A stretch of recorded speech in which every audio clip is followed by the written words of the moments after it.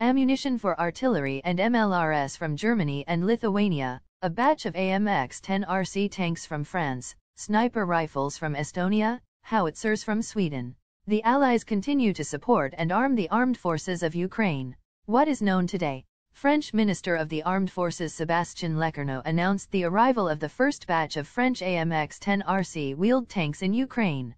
The German Defense Ministry handed over another batch of military assistance, which included 5,155 mm caliber shells, an unknown amount of precision-guided munitions for the MARS II MLRS, and 25 generators.